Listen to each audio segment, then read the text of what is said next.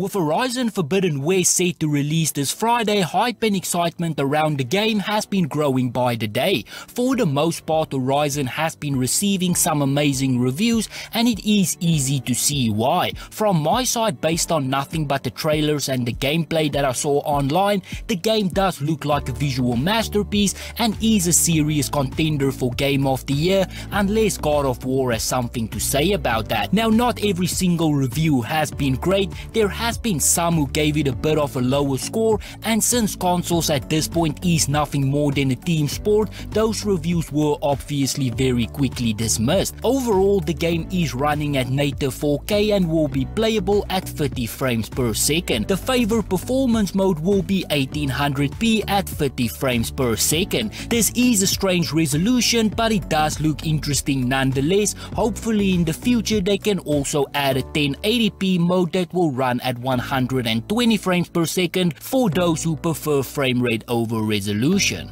Then it is official, Call of Duty Warzone will be getting a sequel. Activision announced the news by stating that it will be developed together with the 2019 Modern Warfare sequel. Both these games will be developed by Infinity Ward, who probably had the most success when it comes to the more recent Call of Duty games. They also announced that they will be using a brand new engine for the development process. Warzone is probably the most successful game within the series, at least in terms of revenue, so it is very obvious that they were going to make a brand new one. Although the official date has not been set yet, it will most likely be somewhere in 2023. Right now there is a bunch of things going on with Season 2 of Vanguard, Call of Duty 2022, and of course a brand new sequel. You throw in a massive acquisition and you might understand why the next few years will be very hectic for Activision. Hopefully none of the games suffer. Then it is no secret that when Cyberpunk 2077 launched, it brought with it a massive amount of problems, specifically on the last generation of consoles. Although I hold my opinion that the game was great in terms of story,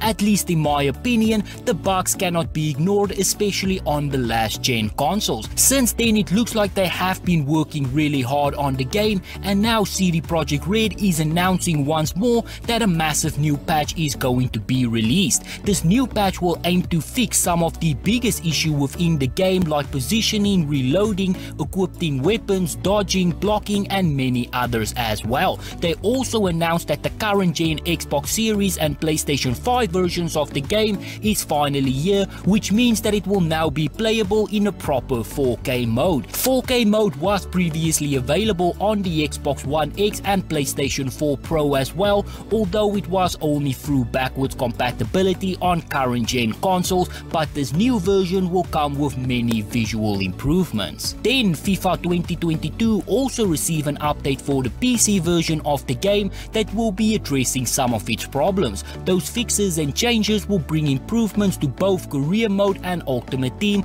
but there will also be a few fixes for the broader game as well. They will be addressing rare situations when shooting after a skill move. The shot would not be as accurate as intended. If the right stick switching option was set to player rotation, a right stick player switch could not be done after activating player lock. In some cases, sliding tackles could be incorrectly called as a foul depending on which area of the defender's body made the contact with the ball. Following the activation of player lock with the input being performed at an angle, the first player switch would not occur and had to be performed again. Those are some of the changes that you can be looking forward to for this update. Then lastly, League of Legends will be adding a bunch of B-themed skins to the games for different champions. As per comic book, 4 new skins will be added for 4 champions who will join the colony soon whenever their skins are released in the live game. For now, they are being added to the PBE servers for players to test out before they are available for purchase. These are not the first B-themed skins that has been added to the game. There has been many that predate these, and now it seems that they are adding on those previous skins. After Riot Games made the announcement, they also released a bunch of splash art to showcase some of what you will be receiving.